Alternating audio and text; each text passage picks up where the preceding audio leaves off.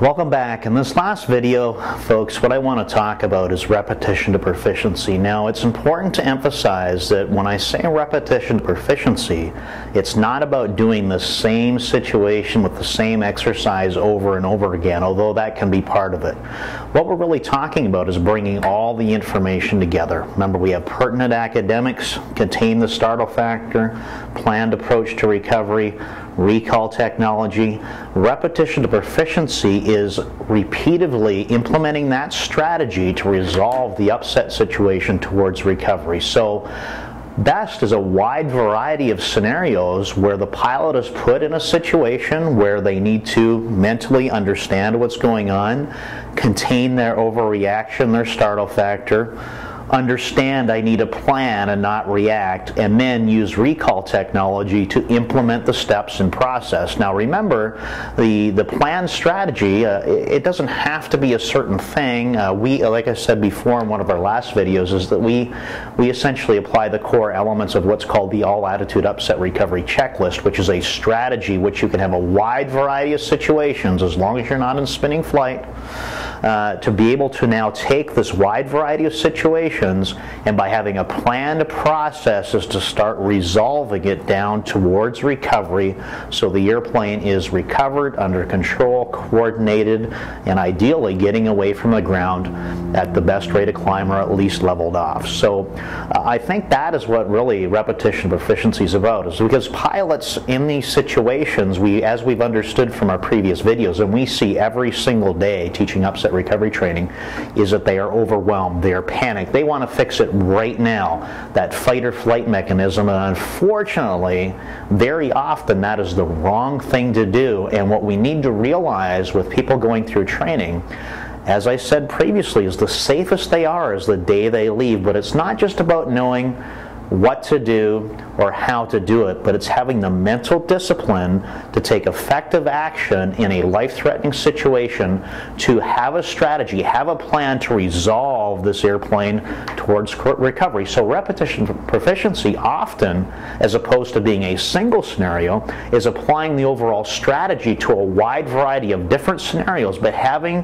the calm, cool, collected approach of taking action. Because if we can get them to the point where they're calm, cool, and collected in a training environment, then they're going to be sitting on the edge of the seat excited, but having that mental discipline to use a trained response, not an instinctual response. And that is really key, is to replacing instincts with training, and that takes a lot of effort. Unfortunately, if we don't have that exercise, if we don't have that practice at containing our emotions, containing our adrenaline, containing our overreaction, it becomes very difficult to function in that environment.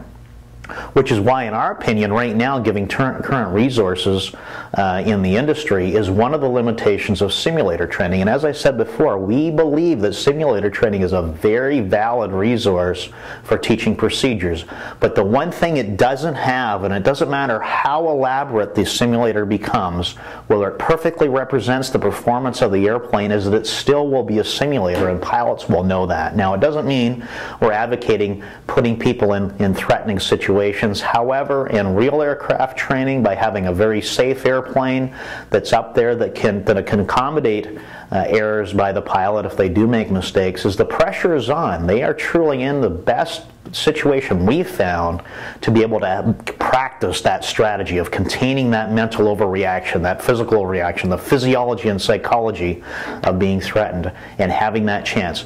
Doesn't really matter the type of vehicle they're in. Now, it's important to have a safe airplane, obviously, but the vehicle they're in is secondary, really, to A, being safe, and also B, is to make sure that they now can practice. They can repeat implementing their strategy of resolving an upset towards recovery while keeping themselves calm. So that's really important way to summarize the process. So academics, to finish off the video for everybody today, you'll notice that I haven't got into specifics of exactly what to teach and how to teach it, but the overall design of an upset recovery training program absolutely has to address the core elements that I discussed in this presentation. Quick summary: academic training needs to deal with an understanding of what's going on in an upset. They have to understand what the threat is by looking at statistics, understanding that loss of control in flight is the leading cause of fatalities and hull losses in commercial aviation, and equally as threatening in non-commercial aviation. Once they have that knowledge of how lethal it is, going through understanding the causes of upsets, which is going to build their ability to recognize and hopefully avoid many of these situations that can be created through just inappropriate decision making in the cockpit, and then understanding the fundamental aerodynamics. Once that knowledge is in place, that alone gives a measure of safety just through awareness, and that's an important part of upset recovery training. From that point, getting practical training is really, really important. And again, the initial stages of that training, it doesn't have to be in a real airplane. It can be in a simulator with motion, without motion. We prefer with motion, but that's just our opinion. Anything we can do to enhance the startle factor, in our opinion, is important. So when they get to their training, practice controlling startle factor, as opposed to just turning on a computer or saying, okay, here's the situation, recover, and expect an immediate reaction. Really have them take the opportunity, just take a second to keep themselves under control, see the situation, and implement a strategy for recovery, which of course is the next step, a planned approach to recovery. And then how do they recall that? How do they take those actions?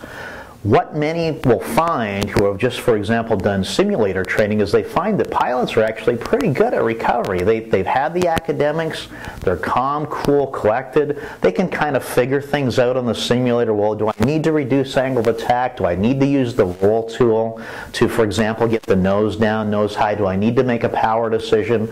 And that's great and wonderful. However, we're here to tell you from firsthand experience, those exact same pilots that are in the simulator, they can analyze and figure out a situation in a real situation, even in the training environment, in an aerobatic airplane, or doesn't matter what kind, is that mental process is at least cut in half.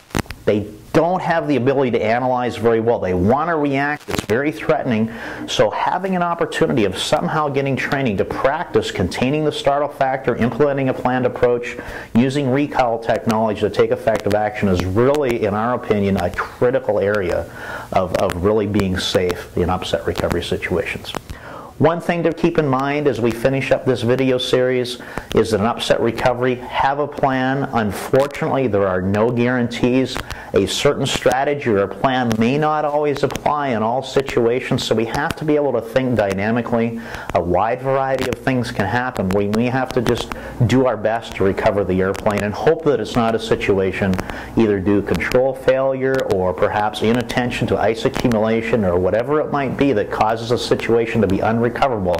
But having a plan and understanding that proper upset recovery training focuses on recognition and avoidance in the vast majority of cases is really what's going to keep you safe. However, with the proper training, with the proper procedural training focusing on the core elements, should you get beyond the envelope or experiences you have every day, have a plan of how to get out of it, because probably one of the biggest things is that pilots have no idea, haven't a clue where to start, even after thorough academic preparation, simply due to the stress of the threat and because of the threatening nature of the situation. So, final words, if I was going to offer anything, is make sure your training provider understands these messages that we're giving. Make sure that they have an ability to address each of those critical areas. Make sure that there's a way by which they can provide your pilots or yourself the tools to be able to function in a life-threatening situation effectively to resolve the airplane to recovery, and understanding that no matter what level of training that we have, there can happen, whether it's technology failure, control failure, delay in recovery where they can become recoverable. Our job as pilots is to be prepared. The vast majority of these situations that claim lives and aircraft crashes on an annual basis can be avoided and can be recovered with the proper training. So as pilots, it's our responsibility to be prepared, to be able to take effective action and be safe. Thanks for taking your time to watch these videos. I'm BJ Ransbury, President of APS Emergency Maneuver Training, and we hope to someday have the opportunity of meeting with you personally and flying with you. Have a great day.